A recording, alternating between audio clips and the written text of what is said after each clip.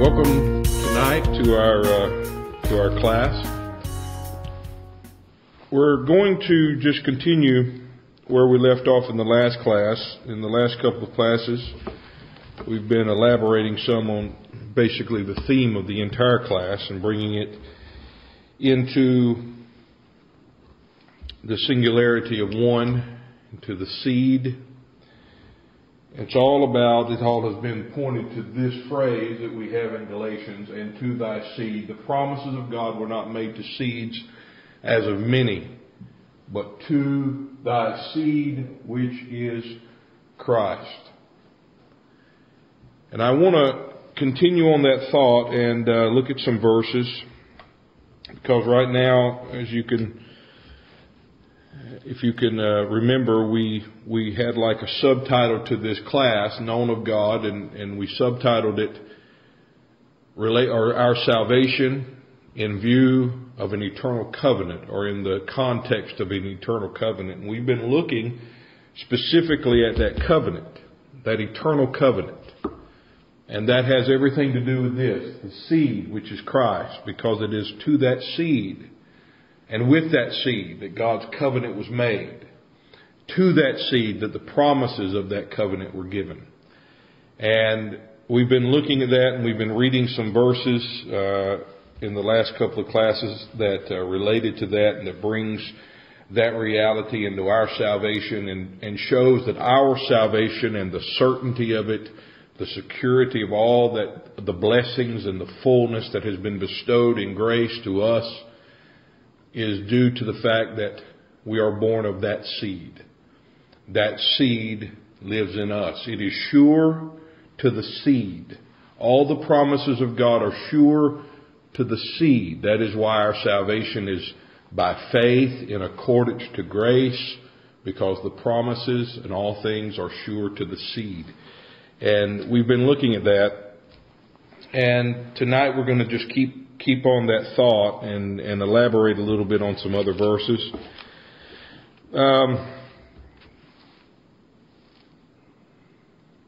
What I want to convey in these lessons, and I don't want to get away from, I want us never to lose sight of this, is the certainty of our salvation.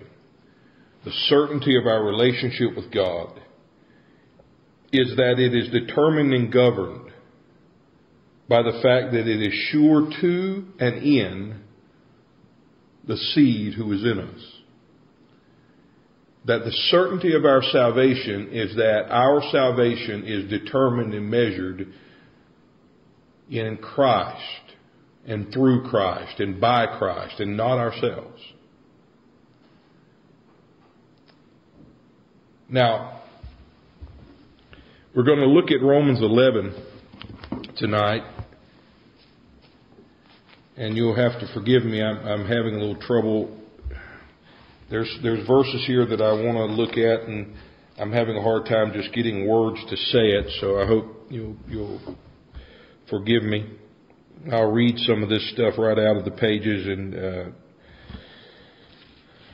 try to get this thing in an order that is at least capable of presenting it in some way that's not so scattered. But we'll look at this in Romans 11, in a verse that I have never really considered much, but now I'm considering it a whole lot in the light of this covenant, in the light of the fact that this covenant was always with one seed. And that has brought a new light, a new understanding to salvation for me. That everything, not only in testimony to Israel, but in fulfillment with us, who are born of Christ, born of the Spirit of Christ, those in whom He lives. Everything of God's relation to us is fully determined and settled in the person of the seed Himself, the person of Christ. And, I know that people would point at that and say that is a cop-out, a way to say that we don't have any responsibilities. But we have the responsibility of knowing and growing in the knowledge of that one who lives in us. That our souls would come to know and experience this great salvation we have in the truth that it is not us but Him. That everything of our salvation is embodied in Christ and not ourselves. We've said this a lot, but not I but Christ is a truth the moment you were born again. It is not something you finally get to or come to. It is a reality the moment Christ comes to dwell in your soul. It is the Spirit's work to bring our souls to the awareness, to the acknowledgement, to the experiencing of the blessing of not I but Christ. And I say the blessing of not I but Christ because in that reality all blessings are found. The riches of grace, the riches of the inheritance, the riches of all fullness of God is bound up in that reality. It is not I but Christ. That can't just be some mantra we quote. It is a reality we must experience. It's a reality that we must experience inwardly, not just believe mentally or intellectually or theologically. So I want to go into this a little further tonight. And we're going to consider, like I said, some verses in Romans 11. And these are verses that have been misunderstood by myself and by many others. But when we see them in the light, even of the previous verses of Romans itself, you don't even have to go out of the letter to the Romans and consider what he's talking about. And we've pointed some of them out in previous lessons. How that the faith of God in Romans chapter 3 verses 1 through 4, the faith of God is not nullified by the unbelief of the Jew. For the Jew is not one of the flesh, but one of the heart. God's relation, you remember in previous classes we talked that God's relation is the hidden one. The Jew is the hidden one. God's relation is not to the Jew or the Gentile, but the hidden man of the heart, the one who's in us. That's His relation. That's where His relation is sure and certain. It has never been sure and certain to people. It's always been to the Son and with the Son that lives in the soul. We've come to a reality where none of those distinctions are valid. God has no relation to those distinctions of flesh. His relation to you is His Son. And that's it. That's as simple as I can say it. His relation to you is His Son. This is further elaborated in chapter 9 when we're seeing the election of God and the choosing of one, and in that the disregard of the other. Choosing the second, disregarding the first. Jacob have I loved, Esau have I hated. And in Malachi, we've previously talked about, that's how he defines his love toward Israel. How have you loved us, Israel? Or how have you loved us? I have loved you. How have you loved us? Jacob have I loved. Esau I have hated. And he goes on to elaborate how he's destroyed the habitation and the cities of Esau, of Edom, leaving nothing but his beloved one. That's his love to us. I have loved one seed. I have loved one son. And His love toward us, the love of God that is shed abroad in our hearts by the Spirit, is that the Son He loves now lives in us and cries out, Abba, Father.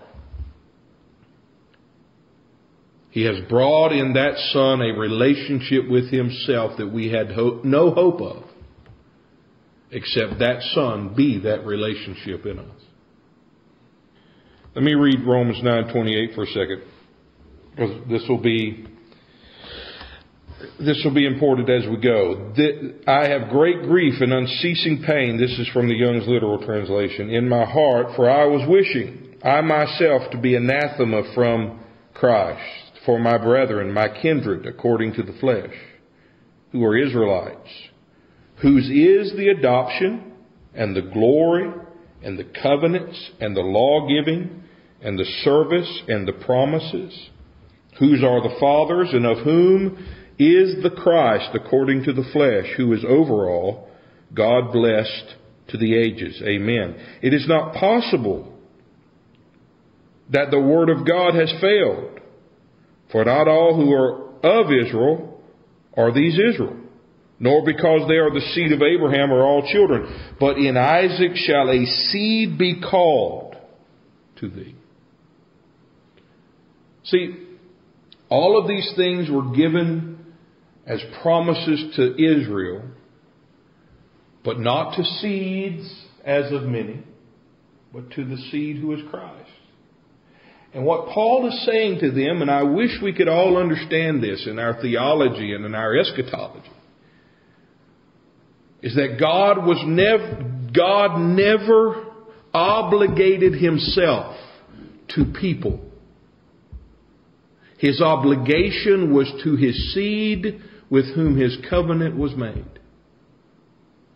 Therefore, when a bunch of people are still waiting on God to fulfill His obligations, it is because we still have the people and the many in view. When our souls behold the seed, the Son with whom His covenant was made, ratified, and in whom His covenant is sure, we see that His obligation was always to Him.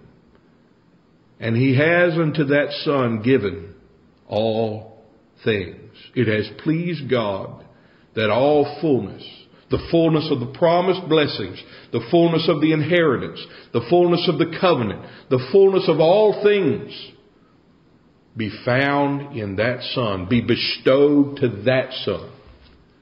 You see that God has obligated Himself to one Son, and He has fulfilled the promise unto that one. And if we are born of that Son, if that Son lives in us, then we are partakers of the promises fulfilled. We are partakers of the inheritance fulfilled because that Son lives in us as the promises and the inheritance fully provided and given. Because they are embodied in His person. So he goes on and he's taking it out and saying they have rejected this, but the Word of God, the promise of God, the oath of God has not been nullified. Just what Romans 3 says. They will not, their disbelief or unbelief will not nullify the faith of God. It is not nullified in their unbelief. God has certified it, He has promised it, and He has fulfilled it in His seed. Let me read this in the Weiss translation. But the case is not that the Word of God has fallen powerless, for not all who are out of Israel naturally are Israel, nor because they are the offspring, natural offspring of Abraham, are all children, but in Isaac an offspring or a seed shall be named for you. You see that? He's bringing it to the seed, not to the many, not to the natural descendants, not to those people. He's brought it into the seed. They cannot say God is unrighteous because He hasn't fulfilled anything He has promised. No, He gave His Son to them as the fulfillment of the promises. The problem was, just like with the Christianity today, we want the fulfillment and the fullness and the blessings and the riches divorced from Him. We don't want to know them as who He will be unto us. We want to know them as something God gives to us as our own. Or we'll go out and produce something of our own. A righteousness of our own, as Paul talks about in Romans 9 as well. In Romans 10. In Isaac a seed. One seed. In Isaac. Not in Ishmael. In Isaac there is a seed. That's not the children of the flesh. These are children of God. But the children of the promise are counted for the seed. For the word of God, or the word of promise is this: according to the season I will come, and there will be to Sarah a son. Not only, but also Rebekah, conceiving by one Isaac our father, for not yet having been born, nor having practiced any good or evil. Listen to those words. Talking about Jacob and Esau, they had yet to be born. They had not done or practiced anything good or anything evil. The things that we believe determine our standing with God. Have I done enough good? What am I doing evil? I need to stop. And He's saying here they had done none of that. They have not practiced any good or evil, in order that the purpose or intention of God, dominated by an act of selection, the word election is there, of His selecting out, may abide. That the election of God, the choosing of God, the word in the Hebrew is the fixed gaze of God. When He says, remember when we talked about it in according to the rod of Aaron, He says, the rod upon whom I am fixed. It's the same word as chosen here. The one I choose, but the one I am fixed upon, that one shall bloom and blossom and bring forth fruit. This is what He's talking about. He has fixed His gaze and His eternal delight upon one, and disregarded all but that one. And it was not because they had done good works or bad works, but because His choosing was the predominant reality. His choosing. The one He has chosen. If it was because Esau did bad and Jacob did good, or vice versa, then it would no longer be of grace. It would no longer be a reality of faith accessing grace. It would be the law. Because the works would have determined God's relationship to them. But God's choosing of one determined His relation to Israel. You see that? The one chosen of God determined His relationship of love toward them. Paul is defining Israel. Who is the real Jew? The one elected. The one chosen. Is that you or me? No, that is Christ, the seed. So it may be dominated not of a source of works, but out of the source of the one who calls. It was said to her, the older shall serve the younger, even as it stands written, Jacob I loved, Esau I hated. Keep in mind the one who calls. That will be important and dealt with as we go. Now, let's go on into Romans 11, and we'll be talking again about Romans 9 as we go. I want to kind of compare the two, and some other verses we'll bring in. Romans chapter 11. We're going to look first. We're just going to pick out a few verses here. I don't want to read the whole verse. Read the whole verse if you will, because it's beautiful when you look at it. He's not, first of all, let's look at this. He's not speaking about people. He uses the terms, yes, the Jews and the Gentiles. But the whole point is, where is the salvation of the Jew and the Gentile? What is the salvation? Has He rejected one people and brought in another people? He'll say, no, He has not rejected His people. But their disbelief in Him, their disbelief has been a benefit to the Gentiles because they could be grafted in. And see, that's what it's about. It's the one in whom, it's the vine or the tree that they are grafted into. It has nothing to do with them. And you'll see this, it has to do with the seed. It has to do with this election that we've just talked about in Romans 9. God's choosing of one seed. God's choosing of one son. Now, Romans 11, verse 7. Or let's read up verse 5. Even so then at this present time there is a remnant according to the election of grace. There's the word again, election of grace. But see, that remnant is not measured, and remember this, you have to keep this in mind. That remnant is not measured in people or many or small. Whether it be many people or small amount of people. The remnant, even in the testimony, was never with regard to that. We'll look at that in another verse we've already touched on. It's always the seed that determines the remnant. The verse, we've looked at that verse before. I think it was in Romans 4, and I have it written here somewhere, Romans 4. Except God had left us a seed, we should have been like unto Sodom and Gomorrah. Not, if God wouldn't have saved a bunch of people. No, that's not Paul's meaning. Paul's bringing that to its spiritual fulfillment. And showing that except God had a seed in view when He's dealing with all of us and dealing with His people and dealing with the soul of men, except His relation to us be a seed, unless the seed of God remains as His constant object that occupies His view, we're all hopeless. We'd be just like Sodom and Gomorrah, none righteous found there, destroyed, never to be seen again, having no hope of relation with God. No hope at all, except the seed remain.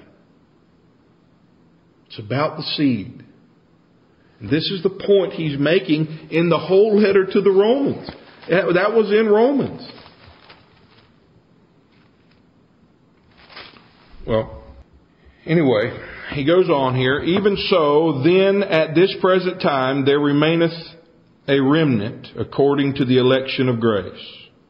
And if by grace, it is no more of works. Otherwise, grace is no more grace. But if it be of works, then it is no more grace. Otherwise, work is no more work.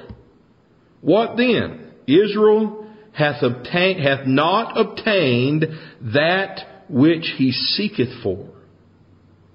But the election hath obtained it, and the rest were blinded.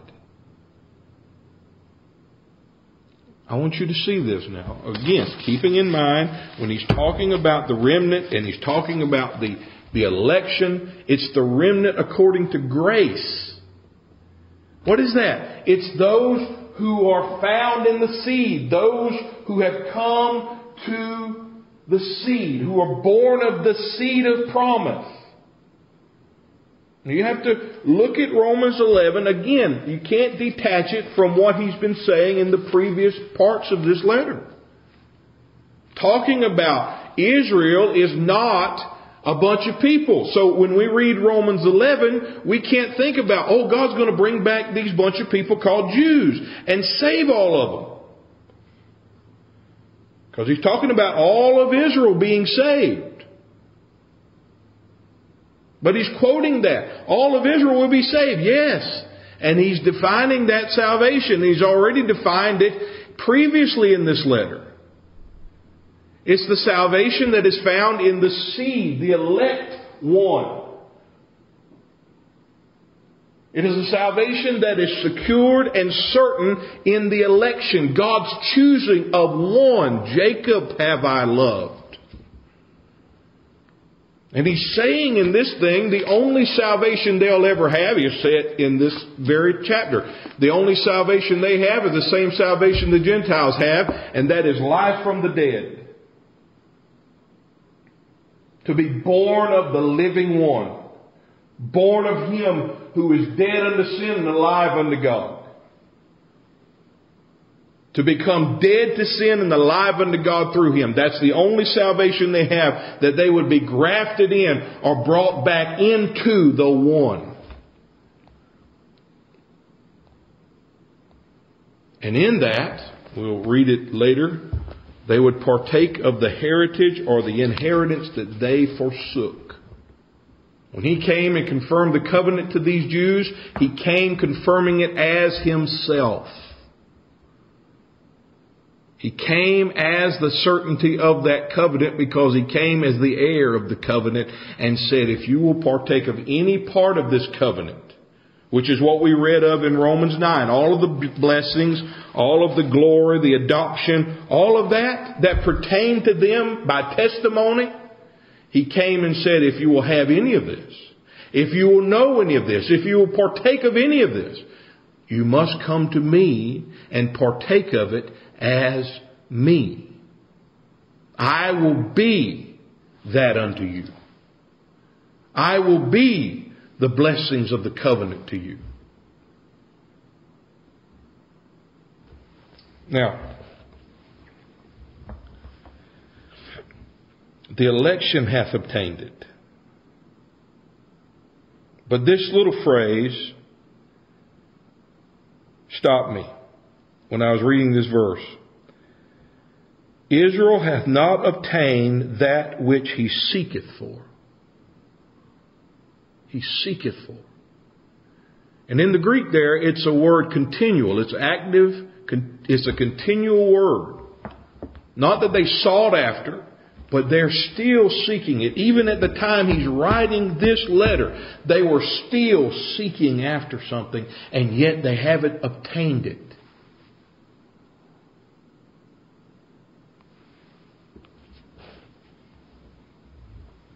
This is in Romans 9 as well, where we just read. This is verse 29. As Isaiah said before, except the Lord, it's Romans 9, I'm sorry. Romans 9 is where we were. Except the Lord of hosts hath left us a seed, we had been as Sodom and like unto Gomorrah.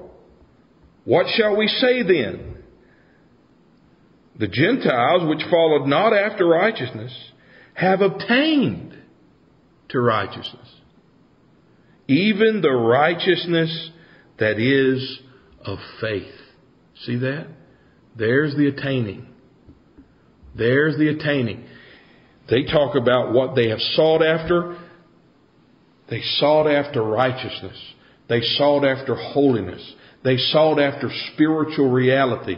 They sought after a relationship with God. They sought after all of that. They sought after the blessings of the messianic fulfillment that was to come.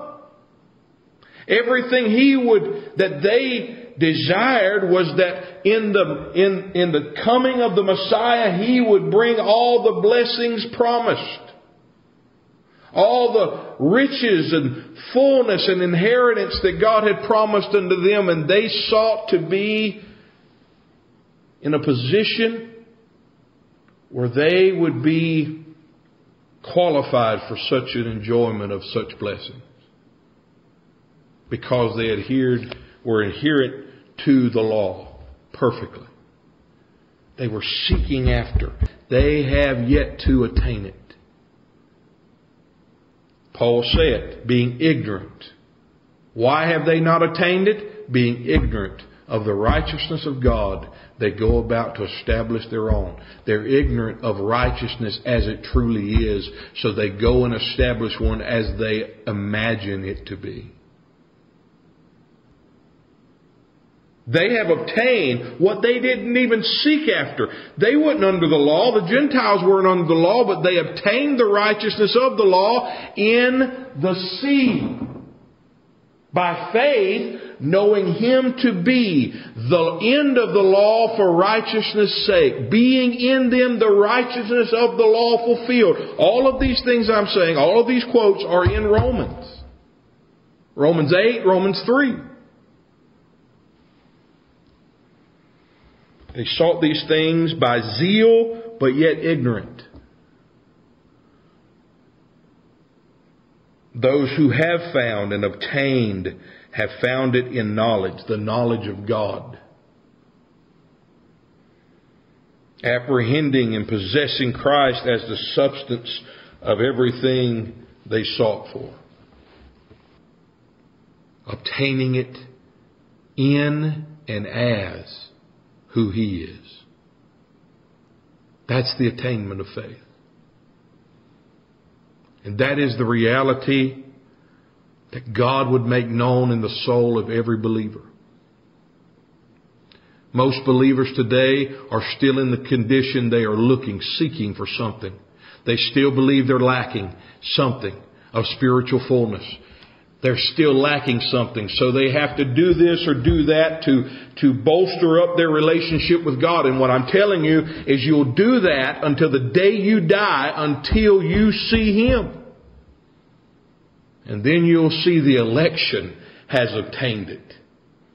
The chosen one is the obtaining. Laying hold of the elected one, the one elect, the one chosen, the one upon whose face the gaze of the Father is eternally set. In the seeing of Him, we'll see it is already attained and already provided and bestowed by the grace of God to our soul.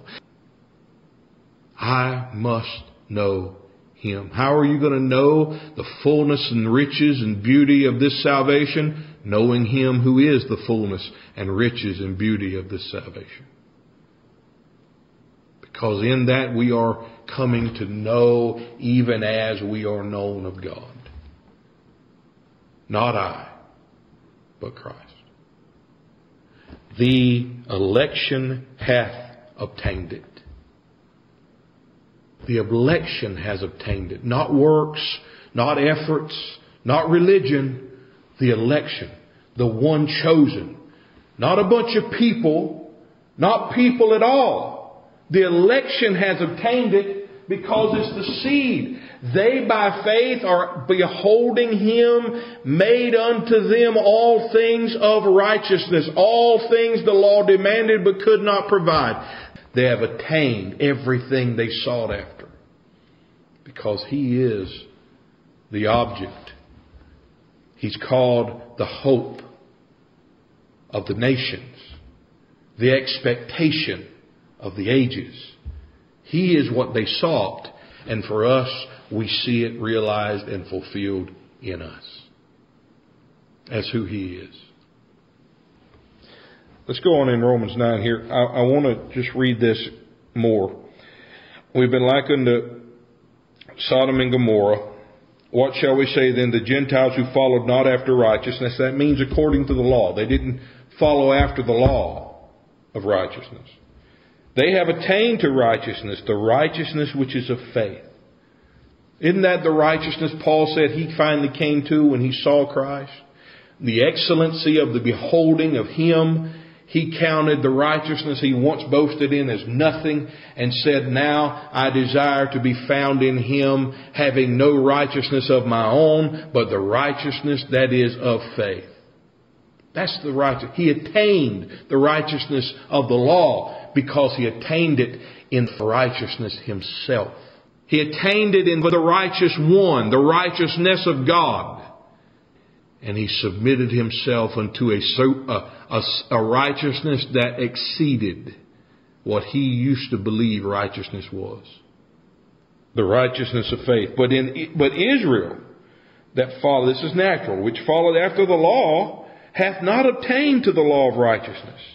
Because they sought it not by faith. They sought it as something divorced from Him. They sought it to be something they could one day see in themselves, than something that they have to see in Him and as Him. It is written, behold, I lay in Zion a stumbling stone, a rock of offense. And we've talked about this. This is the offense. That it is nothing I could ever be or become. It's always who He is.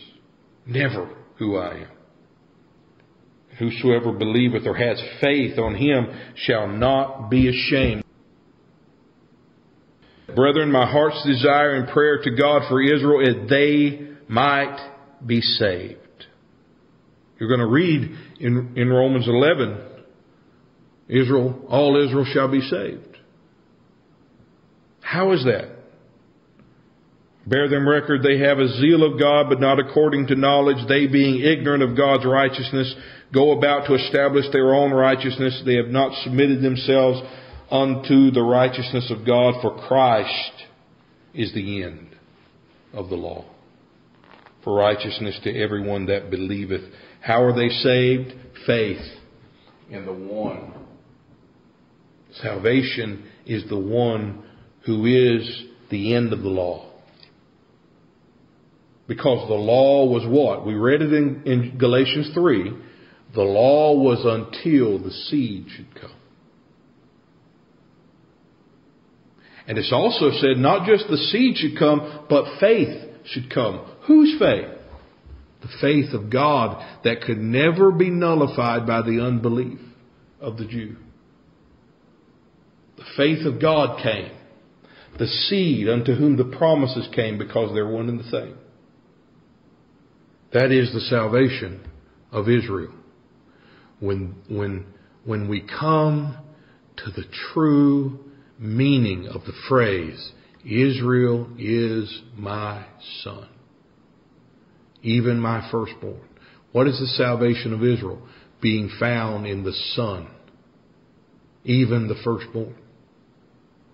It's not about a bunch of people still existing as a nation God still looks at as valuable. It's about the Son. It's about the seed and being found in Him. That's the salvation He's talking about. All of Israel is saved because the Son, who is Israel, will live in them. And those in whom that seed lives is Israel, because Israel is my son. It's not about people. It's not about many. It's about one. This is the knowledge of God with regard to us. Not about us. Not about any. It's about Him. It's defined in Him, measured in Him. Exclusively and fully. Perfectly. Remember 1 Corinthians 1:30. We know that. He has made unto us all things of spiritual reality. Now let's continue in Romans 11. For I would not, brethren, that you, this is verse 25, that you be ignorant of this mystery, lest you should be wise in your own conceit, that blindness in part has happened to Israel, until the fullness of the Gentiles be come in. So all Israel shall be saved. As it is written, there shall come out of Zion the deliverer, shall turn away ungodliness from Jacob. For this is my covenant unto them, when I shall take away their sins. Verse 28. As concerning the gospel, they, the Jews, are enemies for your sakes. But as touching the election, they are beloved for the Father's sakes. For the gifts and calling of God are without repentance. For as ye in times past have not believed God, yet have now obtained mercy through their unbelief, even so have these also now not believed, that through your mercy they also may obtain mercy. For God hath concluded them all in unbelief, that He might have mercy. Listen to the word mercy, mercy. Now we're going to look at this mercy in some verses here later. Oh, the depth, mercy, He's concluded all in unbelief, that He might have mercy upon them all. Oh, the depth of the riches, both of the wisdom and knowledge of God. How unsearchable are His judgments and His ways past finding out. First of all, let's address this. As touching the election, they are beloved for the Father's sakes. Why? Because God dealt with this people in view of His Son. And in so doing, He made promises to the fathers. Now, we're going to look at those verses in just a second. as touching the election, remember, the election in Romans 9 says that the purpose of God according to the election may stand or remain. It remains as a settled and an unrevocable reality. Galatians 3, remember, when a covenant is made, it cannot be nullified or added to. It's the same thing we're talking about. The election, choosing of one son, cutting a covenant with one seed in whom he knows an entire people. One seed. This is the election that's obtained it when they come to be found and known in that one seed. By faith. Are found in Him, having nothing of their own, but being filled with the fullness that He is. This obtains it. This is what attains spiritual reality. But what does it mean that they are beloved for the Father's sake? That, again, that has nothing to do with a bunch of people. Here's some verses. Luke chapter 1, 67 through 75. Zechariah's father was filled with the Holy Spirit and did prophesy, saying, Blessed is the Lord, the God of Israel. He did look upon and wrought redemption for His people. He did raise a horn of salvation to us in the house of David His servant, as He spake by the mouth of His holy prophets, which has been from the ages, salvation from our enemies, and out of the hand of all who are hating us, to do kindness with our fathers, and to be mindful of His holy covenant, an oath that He sware to Abraham our father. Deuteronomy 7, 5 through 9. But this thou dost to them, their altars you break down, their standing pillars you shiver, and their shrines you cut down, and their graven images you burn with fire. For a holy people art thou to Jehovah thy God. On thee hath Jehovah thy God fixed or set His gaze to be to Him for a peculiar people. Out of all the people who are on the face of the earth or face of the ground, as it says here, not because of you being more numerous than any of the people hath He delighted in you, or fixed on you, for ye are the least of all the people. But because of Jehovah's loving you, and because of His keeping the oath which He swore to the fathers, hath Jehovah brought you out by a strong hand, and doth ransom you from a house of servants, for the hand of Jehovah, from the hand of Pharaoh, king of Egypt. And thou hast known that Jehovah thy God, He is God, the faithful God, keeping covenant and the kindness to those who love Him, and are those keeping His commands to 1,000 generations. He is the God who keepeth covenant to 1,000 generations. But He did this because of His oath to the fathers, the thing He had sworn to the fathers. This is what Romans 11 is talking about. 1 Chronicles 16, verse 13. Ye seed of Israel, His servant, children of Jacob, His chosen ones. He is Jehovah our God. His judgments are all in all the earth. Remember His covenant forever, the word which He commanded to 1,000 generations, which is the covenant He made with Abraham, and His oath unto Isaac, and He confirmed the same unto Jacob, to Israel for an everlasting covenant. Remember, this certifies that the law, that the promise and the covenant that He gave unto Abraham and the seed, He confirmed unto Jacob and Israel when He gave the law. He didn't abrogate it. It was confirmed in the law because it was holding that promise until the seed of promise came. Let's see, Acts. This is now, we'll go to the New Covenant in Acts, where we have here Peter in verse 21, whom the heaven must receive, verse 20, and he shall send Jesus Christ, which before was preached unto you, whom the heaven must receive until the times of restitution of all things. God hath spoken by the mouth of all His prophets since the world began. For Moses said unto the fathers, A prophet shall the Lord your God raise up unto you of your brethren like unto me. Him shall ye hear in all things whatsoever He shall say unto you. And it shall come to pass that every soul which will not hear that prophet shall be destroyed from among the people. And all the prophets from Samuel and those that follow after, as many as have spoken, have likewise foretold of these days. Ye are the children of the prophets, and of the covenant which God made with our fathers, saying unto Abraham, And in thy seed shall all the kindreds of the earth be blessed. Unto you first God has raised up His Son Jesus, and sent Him to bless you.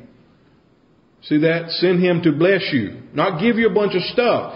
Send Him as the blessing unto you. The blessing promise that He's talking about here. Turn away every one of you from your iniquities. Now, Acts chapter 13. Paul says this. Again, we're talking about why are they beloved unto the fathers? Not because of them, but it's God keeping a covenant He made with the fathers. And how does He keep it? He fulfills it in the person of the Son. It's a realized reality. Something done. And this is chapter 13 of Acts, 29. And when they had fulfilled all that was written of Him, they took Him down from the tree and laid Him in a sepulchre. This is Paul. But this is Paul speaking. But God raised Him from the dead, and He was seen many days of them which came up with Him from Galilee to Jerusalem, who are His witnesses unto the people. And we declare unto you the glad tidings, or the gospel, how that the promise, again referring to the promise, made unto seed, not seeds, but to the seed, promise which was made unto the fathers, God hath fulfilled the same unto us, their children, in the raising up of Jesus again. Again, it is written in the second Psalm, Thou art my son, this day have I begotten thee. See, He has fulfilled what He has promised, the oath He made to the fathers. This is why they are beloved. Israel is beloved.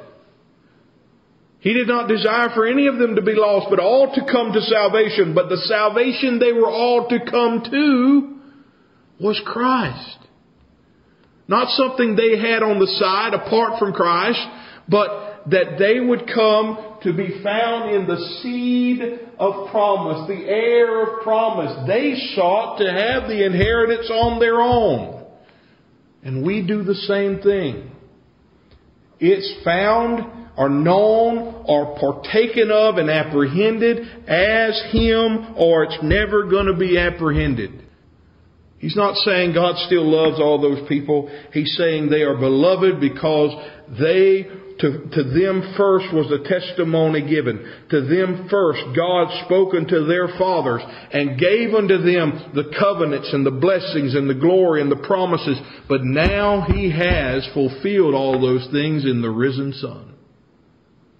And for their salvation to be, for them to all be saved, they must find their salvation in Israel Himself. This is a covenant made of God with His seed. I want to show you how sure this is. And it's sure not because it is not unto us, but unto that one seed.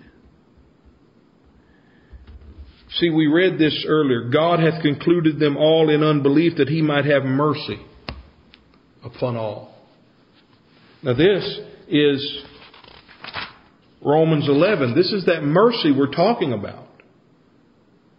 This is the mercy we're going to look at when we're seeing that the gifts and callings of God are without repentance. Romans chapter 3 verse 9. What then, are we better than they, the Jew or the Gentile? No, in no wise, for we have been proved, both Jews and Gentiles, they are all under sin. Galatians chapter 3 talks about they were all, the law or the Scripture concluded all men under sin. This is verse 19. Wherefore then serveth the law? It was added because of transgression, till the seed should come to whom the promise was made. And it was ordained by angels in the hand of a mediator. A mediator is not a mediator of one, but God is one. Is the law then against the promises of God? God forbid. For if there had been a law given which should have given life, verily righteousness should have been by the law. But the Scripture hath concluded all under sin, that the promise by faith of Jesus Christ might be given to them that have faith, that believe. Before faith came, we were shut up, kept under the law, shut up unto the faith which should afterward be revealed. Wherefore the law was our schoolmaster to bring us unto Christ, that we may be justified by faith. But after that faith is come, we are no longer a schoolmaster. You are all the children of God by faith in Christ. For as many as you have been baptized into Christ have put on Christ, where there is neither Jew nor Greek, neither bond nor free, neither male nor female. You are all one in Christ Jesus. You see what he's saying here? That's why he brings it. There is neither Jew nor Gentile. Being baptized into Christ, that means being crucified with Christ, where it is not I but Christ that lives. Where in that reality there is neither Jew nor Gentile. And that's what we think he's talking about in Romans 11. Whether the Jews are going to have a good standing with God again, or whether he's cast them away forever. No, their salvation is the same as the Gentiles. The seed, the Son. He concluded all under sin that he might have mercy. What is that mercy? It is a salvation that is of him and not of us. It is that he would not leave us in the state of sin. He would not leave us in the state where we could never fulfill the righteous demands. He would give his Son to the soul as the righteousness demanded. He would give his Son to the soul as the promises fulfilled. He would give his Son to our soul as the inheritance promised. He would give his Son to the soul as everything we had no hope of, except he do so. That's the mercy he has had upon all. And that is how all Israel are saved, by that very mercy. And by faith, we partake of that great salvation. It's the election. See, I can't even put words to it right now. It's too fresh in my own heart. But the election has obtained it. You understand that? God hasn't left it up to you to attain it. He has attained it already in the election. I have chosen one to the seed who is Christ. Jacob have I loved. That's the election that has attained this righteousness that we could never attain. That is why he is made unto us righteousness and justification, sanctification, redemption, wisdom, life, glory, all of the things of the blessing, all of the things Romans 9 talks about. And that's where we're going to start in the next class, because that has everything to do with the gifts and the callings of God that are without repentance. He has not changed his mind. This is not what we have been taught. And I know I've been taught it all my life. Oh, you messed up. You did bad things. You went out in the world. Oh, well, take heart. The gifts and callings of God are without repentance. You're still called to preach, or you're still this or that. It has nothing to do with you. That's why it's without repentance. It was settled before in Christ. The callings and gifts of God are without repentance because it's settled in one seed. And we're going to look at that in the next class. We're out of time.